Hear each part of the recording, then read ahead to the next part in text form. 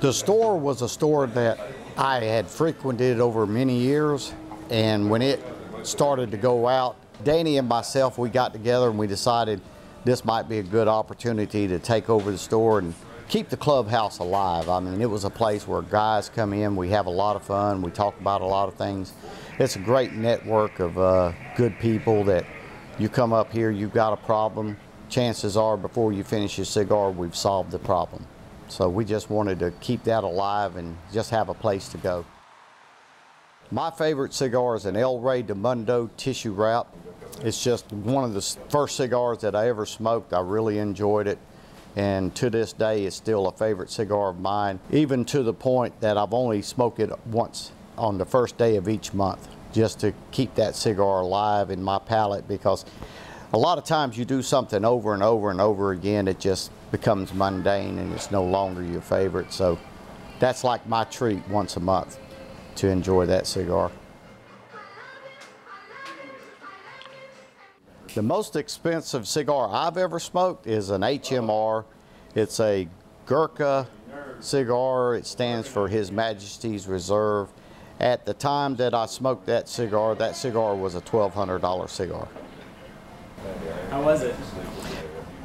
It was a cigar. It was good. I don't see myself ever buying one, but yes, I smoked it.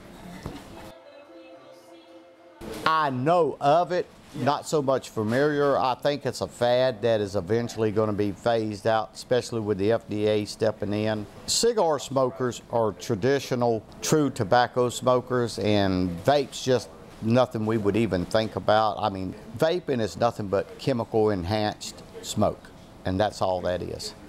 My store we don't promote vape, we don't sell vapes, we don't even sell the hookah stuff. We're just a straight, true to the bone tobacco shop. Thank you, Doc. Come back to It is. There's times, some months are better than others. The weather has a big bearing on how we do. We try to keep it going by running special events throughout the year.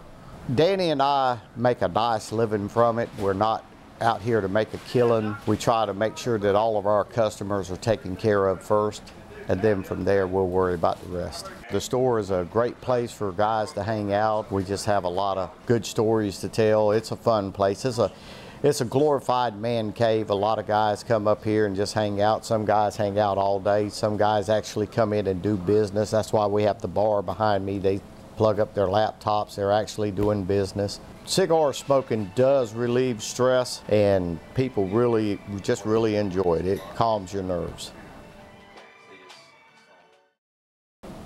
That's that for the interview portion. All right. Thank you. All right.